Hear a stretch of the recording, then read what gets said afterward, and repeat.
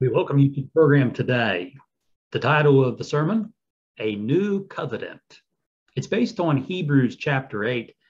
And so if you would, turn in your Bibles to the passage. We'll be looking at it verse by verse in just a little while. Hebrews chapter 8, A New Covenant. The prophet Jeremiah foretold how the Lord will make a new covenant with his people. In Jeremiah chapter 31. The writer of Hebrews quotes a portion of this chapter in Jeremiah 31 to 34. The reason why he quotes the passage is in order to prove the superiority of the new covenant. Hebrews 8, 2 to 12. He appeals to the Holy Scriptures in writing the epistle to the Hebrews. The writer briefly introduces the topic concerning the covenant. In Hebrews 7:22, he says, by so much more, Jesus has become a surety of a better covenant. Jesus is the surety or guarantee that this covenant made by God will be honored. Not only is Jesus a surety of a better covenant, he is also a mediator of a better covenant. Today, in this sermon, we will briefly consider a prophecy and a fulfillment of a better covenant here in Hebrews chapter 8. Before we look at chapter 8, it might be helpful to look at a portion of chapter 7 leading up to our passage today. The author describes the perfect high priest and the perfect sacrifice. In Hebrews 7:26 to 28, for such a high priest was fitting for us, who is holy, harmless, undefiled, separate from sinners, and has become higher than the heavens, who does not need daily, as those high priests, to offer up sacrifices, first for his own sins and then for the people's. For this he did once for all when he offered up himself. For the law appoints as high priests men who have weaknesses, but the word of the oath, which came after the law, appoints the Son who has been perfected forever. He describes the perfect high priest. He describes him, the priest that is fitting for us, holy, harmless, undefiled, separate from sinners, one who has become higher than the heavens, one who does not need to offer up sacrifices daily, who doesn't need to offer up sacrifices for himself or even multiple sacrifices for anyone else. That he did this and he did it once for all. Here we see the perfect high priest. In chapter 8, verses 1 to 5, we see Jesus, our high priest. Chapter 8, verse 1, he says, now this is the main point of the things we are saying. We have such a high priest who is seated at the right hand of the throne of the majesty in the heavens. This is the main point of the author. What? We have such a high priest.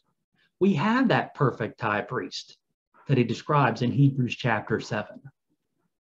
Sometimes people will be talking and others may say, get to the point. Here's the main point. We have such a high priest. Jesus, our high priest, accomplished his work in offering himself as the sacrifice for our sins.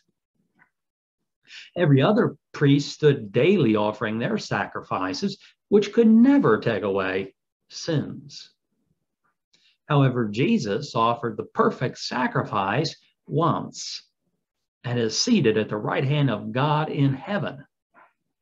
Hebrews 10:11 to 13, and every priest stands ministering daily and offering repeatedly the same sacrifices, which can never take away sins.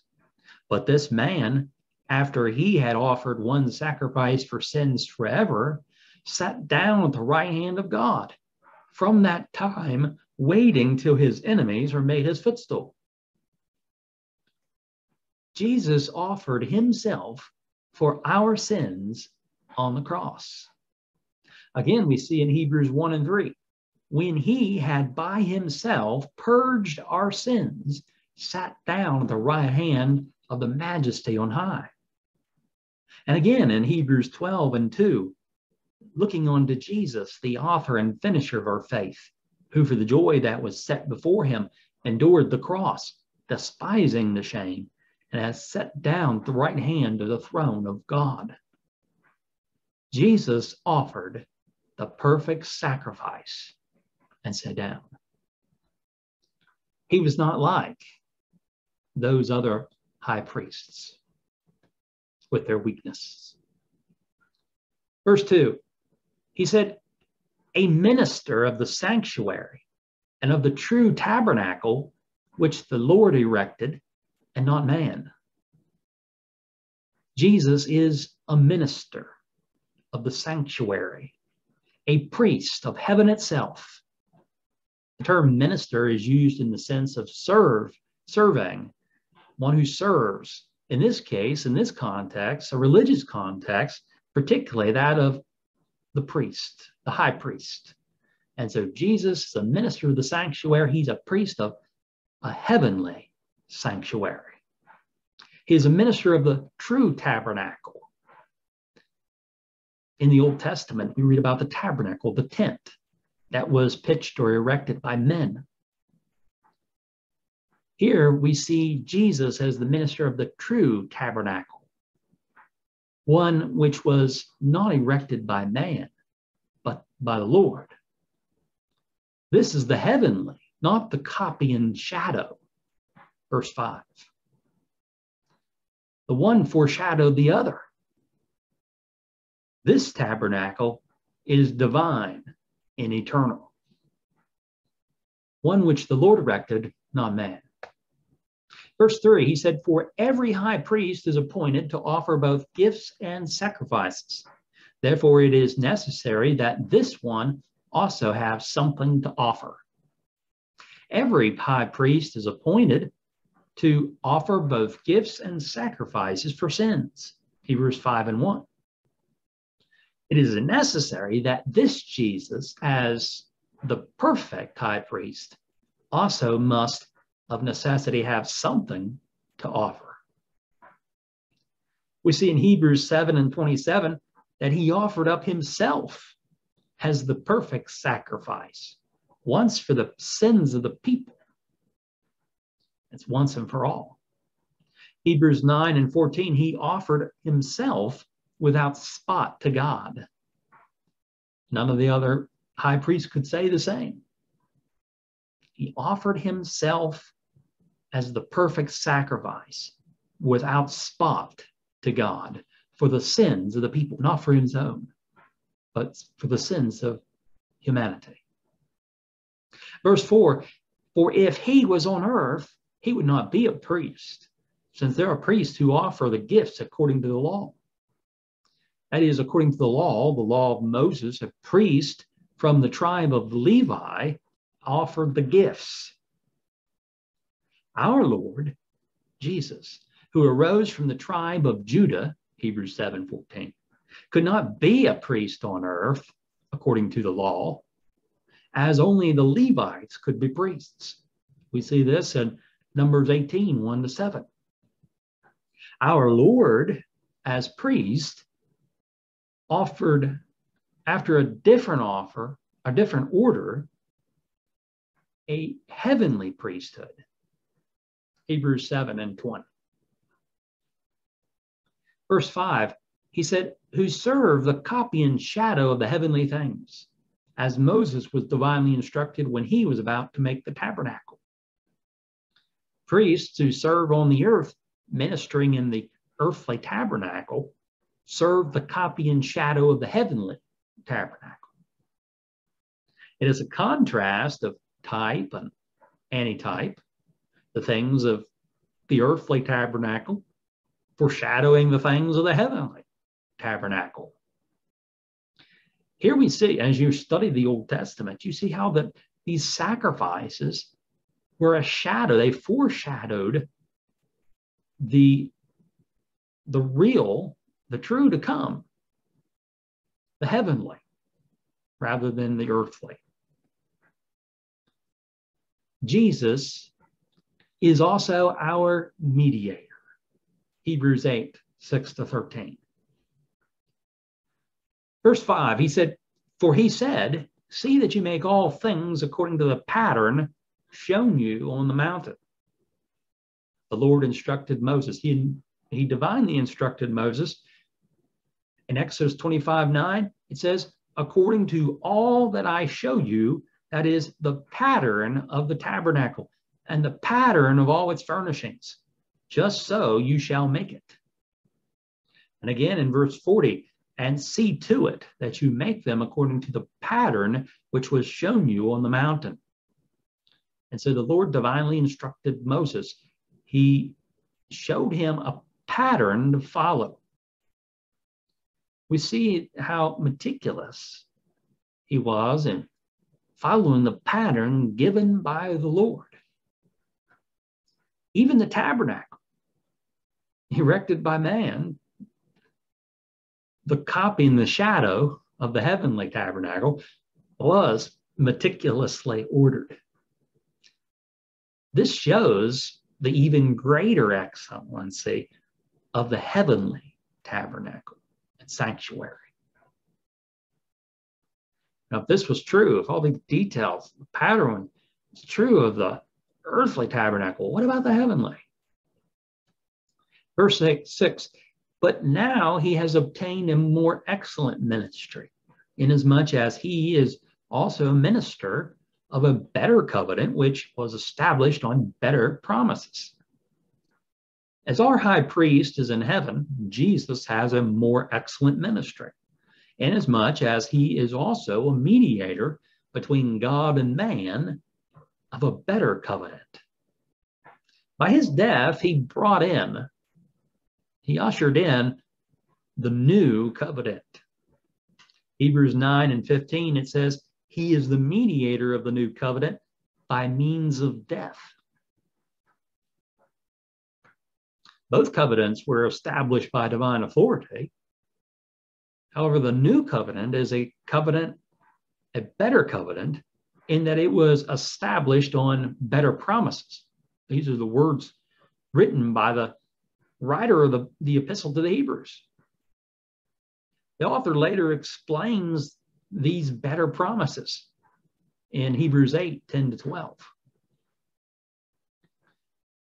A better covenant.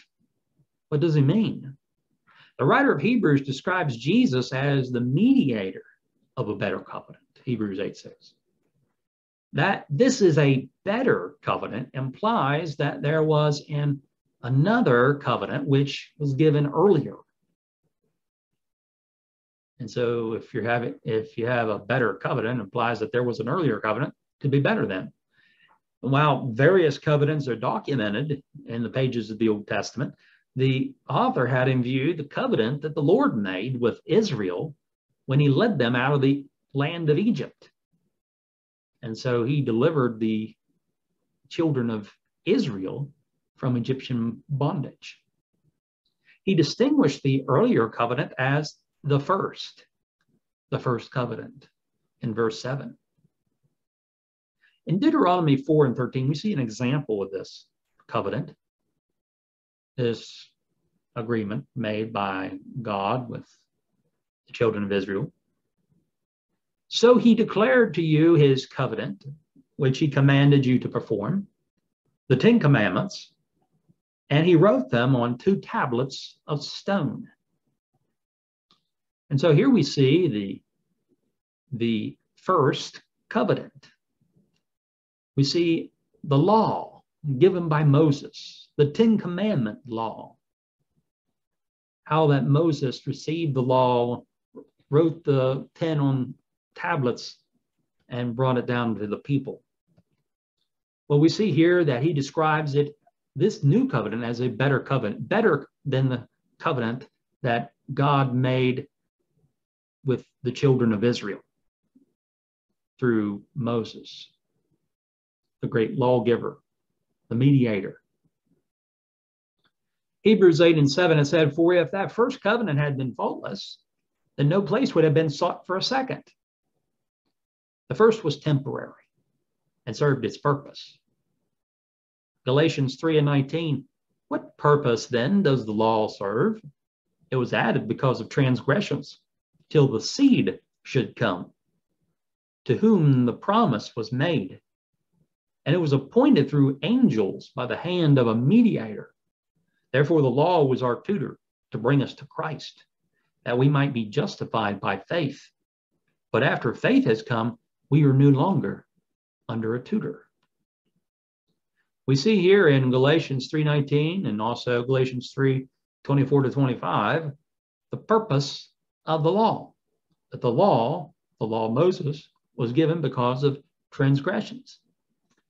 That it was temporary and that it would be added till the seed would come. The seed. And so that is Christ.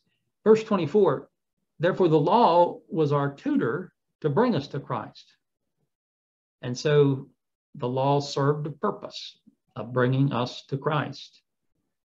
He said, after faith has come, we are no longer under a tutor, no longer under the law. The first was temporary, the first covenant, and it served its purpose. There was no remission of sins under the first. We see in Jeremiah 31:31-34, the prophecy of Jeremiah. And we mention that today because the writer of Hebrews quotes this passage in the New Testament. Writing to the Hebrews, he cited the prophet Jeremiah from the Holy Scriptures in order to support what he had taught of a better covenant. This ought not to have shocked his readers, particularly Christians with a Jewish background, given that the Scriptures said that such would happen. From the Scriptures of Jeremiah, the prophet of the Lord, said that this would happen. Hebrews 8:8, it says, because finding fault with them, that is, the Lord found fault with the people, that is, the children of Israel, the people of the first covenant, saying that they did not continue in my covenant. And so they were supposed to keep the law, but they did not. They did not continue in the covenant given by the Lord.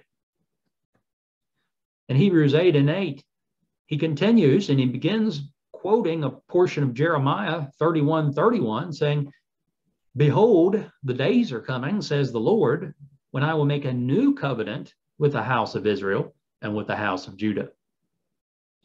The author quotes the prophet Jeremiah 31:31-34, in order to prove the superiority of the new covenant, which the writer of Hebrews describes as a better covenant. The new covenant would be made with Israel and Judah, and that is the whole people of Israel. Verse 9, not according to the covenant that I made with their fathers in the day when I took them by the hand to lead them out of the land of Egypt. And so this would be a new covenant. A new covenant was needed, unlike the first that the Lord made with the children of Israel. The Lord kept his part by delivering the people from Egyptian bondage. The Lord is faithful, and the Lord was faithful to the covenant. However, the children of Israel were not faithful. They did not continue in the covenant. Verse 9, he says, because they did not continue in my covenant, and I disregarded them, says the Lord. Since the people did not continue in the covenant of the Lord, according to the writer of Hebrews, disregarded them. The passage in Jeremiah 31:32 reads somewhat different. My covenant which they broke, though I was a husband to them, says the Lord. Despite his love for them as a husband for his wife, they broke his covenant, and so he disregarded them. He turned away from them. And so my covenant which they broke, they did not continue in his covenant. He said, though I was a husband to them, though he loved them as a husband, his wife, they broke his covenant. And so here we see, according to Hebrews 8:9, he disregarded them. He did not regard them. Verse 10, he said, for this is the covenant which I will make with the house of Israel after those days, says the Lord. And he continues with the prophecy of Jeremiah with verse 33. This covenant was with the house of Israel and with the house of Judah. We see in verse 8. This new covenant is with the people of God, among whom there is no distinction. He describes how the new covenant is better with better promises in verses 10 to 12. Verse 10, I will put my laws in their mind and write them on their hearts, and I will be their God, and they shall be my people. With the new covenant, God would put his laws in the mind and hearts of the people. This implies a personal knowledge of God. He would be their God, and they would be his people. And so we see the closeness. Similar language is used of the first covenant, where the Lord promised to Israel at Sinai that they would be his special treasure, his special people. If they obeyed his voice and kept his covenant, they would be a special people to him. We see this in Exodus 19, 3-6, and also earlier in Exodus 6 and 7, and also in Leviticus 26 and 12. And so the difference is that, according to the prophet Jeremiah, the Lord said, I will put my laws in their mind and write them on their hearts. And so rather than the tablets of stone, we see them written on their hearts, again implying this personal connection, knowledge of God. They would be that he would be their God, and they would be his people. Verse 11, none of them shall teach their neighbor and none his brother, saying, know the Lord, for all shall know me, from the least of them to the greatest of them. As the Lord would write his laws on their hearts, verse 10, the Lord himself would be the teacher of his people. Like we see in Isaiah 54 and 13, taught by the Lord. People would, as we see in John's account of the gospel in the New Testament, people would become children of God, God's people, not by being born of blood, but by being born of God. John 1, 12-13. We see a familiar passage in John chapter 3, how that he speaks with Nicodemus, saying you must be born again. Here we see that in this new covenant, that people would become children of God by being born of God. John 3, born again, born anew. Taught by God. John 6 and 44-45, we see that the Father draws people to him. How? By teaching people. Verse 44, no one can come to me unless the Father who sent me draws him, and I will raise him up at the last day. It is written in the prophets, and they shall all be taught by God. Therefore, everyone who has heard and learned from the Father comes to me. And so Jesus speaks to his disciples here in John 6, 44-45, and quotes the prophet, and they shall all be taught by God. And so we see this in the new covenant. God's laws would be accessible to everyone. The people would not depend on experts to teach them God's laws so that they may know him. There would be no distinction between the people of God, for all would know the Lord. He said, from the least of them to the greatest of them. Hebrews 8:12, for I will be merciful to their unrighteousness, and their sins and their lawless deeds I will remember no more.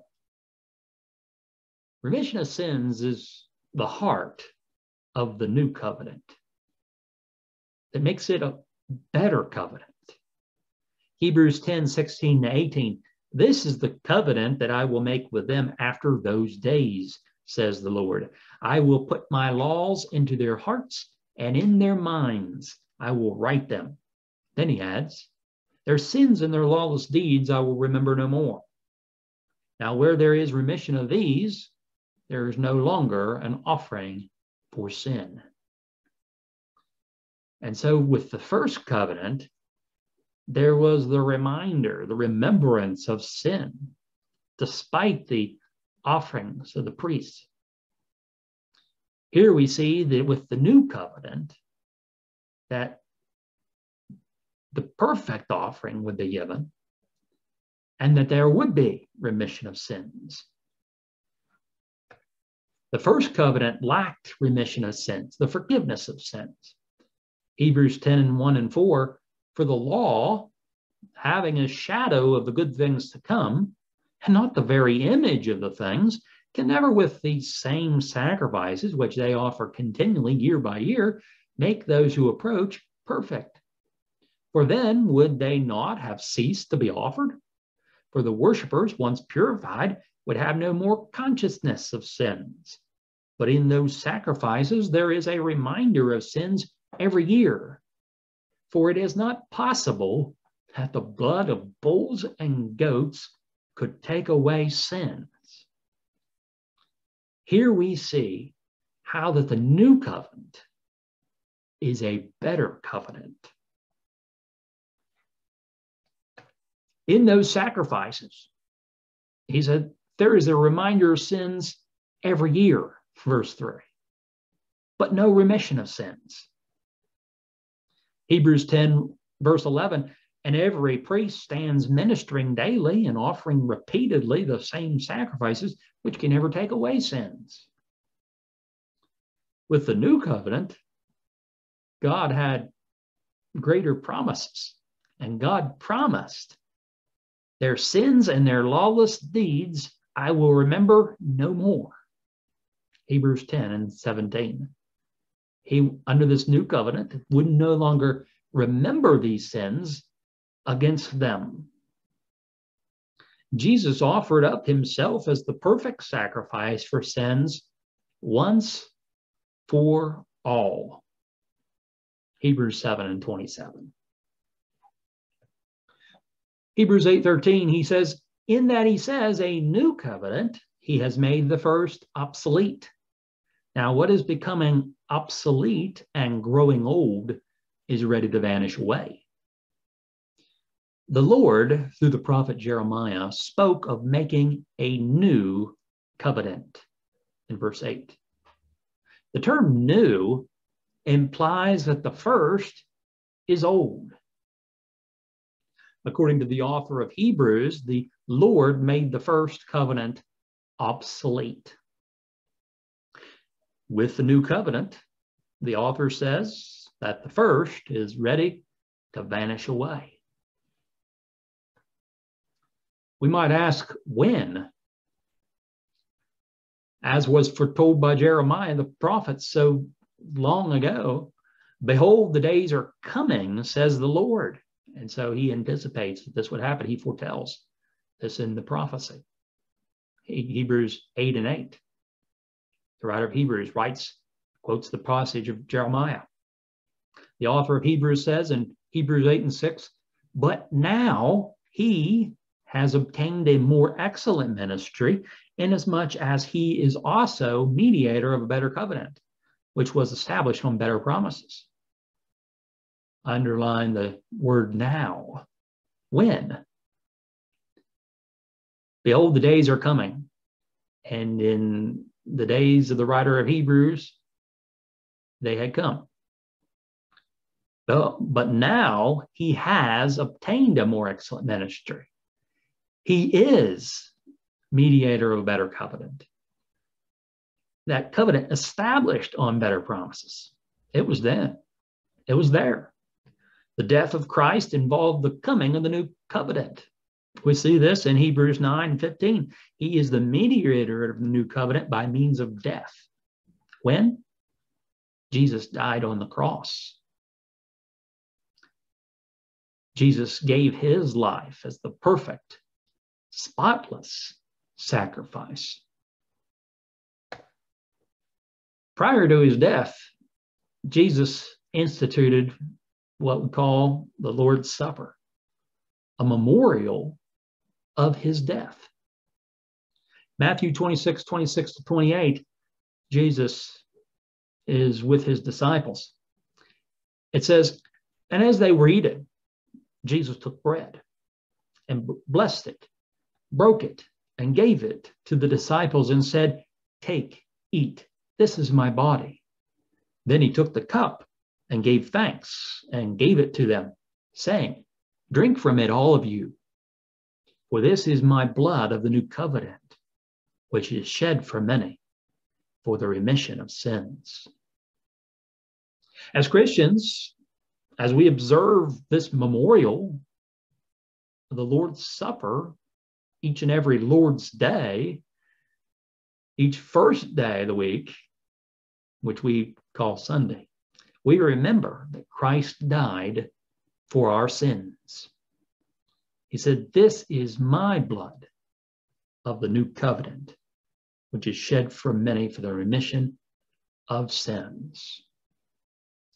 And we have the pleasure, the honor of participating in this communion with one another and with the Lord, and remembering his death, that he died for us.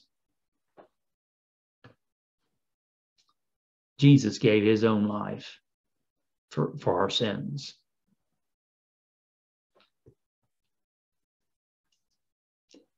We hope that this lesson has been helpful. Before we dismiss today, we ask the question, do you believe the gospel? The gospel is the good news of salvation, justification through Jesus Christ the Lord. Paul said in Romans 1:16, for I am not ashamed of the gospel of Christ, for it is the power of God to salvation for everyone who believes, for the Jew first and also for the Greek. Jew and Gentile, everyone who believes. The gospel is the power of God to those who believe. Do you believe the gospel? In Mark 16:15-16, Jesus gave the Great Commission. He said, go into all the world and preach the gospel to every creature. He who believes and is baptized shall be saved. He who does not believe shall be condemned. Do you believe the gospel? We hope so.